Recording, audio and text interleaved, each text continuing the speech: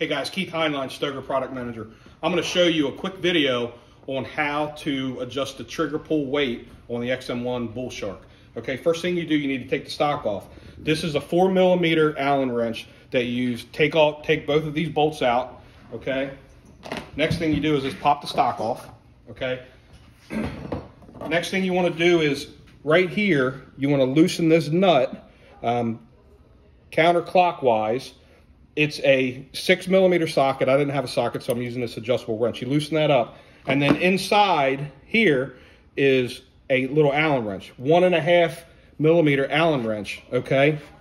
So in order to tighten it or loosen it, if you turn it clockwise, okay, it loosens the weight. So turning it this way loosens the weight.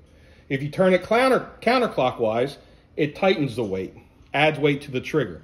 So it adjusts from about 1.5 pounds to 3 pounds.